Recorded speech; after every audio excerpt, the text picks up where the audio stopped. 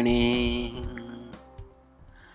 Michael here, and today again we're looking at Psalms 116, focusing on verse 16 and 17 for the exposition. Let's go ahead and read those two verses. Verse 16. O Lord, I am your servant. I am your servant, the son of your maidservant. You have loosed my bonds. Verse 17. I will offer to you the sacrifice of thanksgiving and call on the name of the Lord.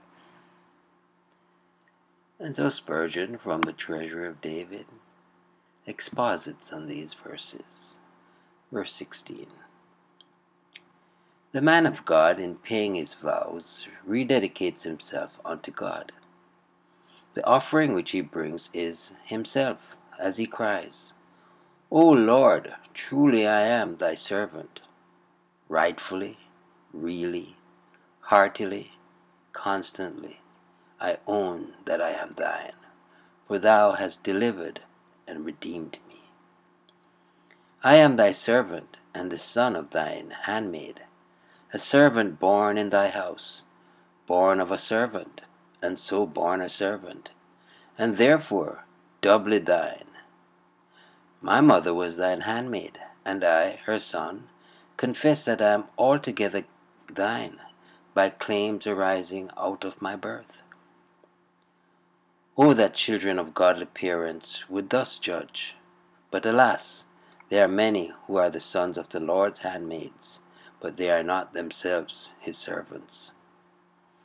They give sad proof that grace does not run in the blood. David's mother was evidently a gracious woman, and he is glad to remember that fact, and to see in it a fresh obligation to devote himself to God. Thou hast loosed my bonds. Freedom from bondage binds me to thy service. He who is loosed from the bonds of sin, death, and hell should rejoice to wear the easy yoke of the great deliverer. Note how the sweet singer delights to dwell upon his belonging to the Lord. It is evidently his glory, a thing of which he is proud, a matter which causes him intense satisfaction.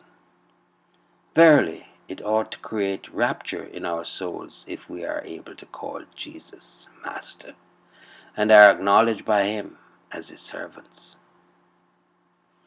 Verse 17. I will offer to thee the sacrifice of thanksgiving. Being thy servant, I am bound to sacrifice to thee, and having received spiritual blessing at thy hands, I will not bring bullock or goat, but I will bring that which is more suitable, namely, the thanksgiving of my heart. My inmost soul shall adore thee in gratitude, and will call upon the name of the Lord. That is to say, I will bow before thee reverently, lift up my heart in love to thee, think upon thy character, and adore thee as thou dost reveal thyself.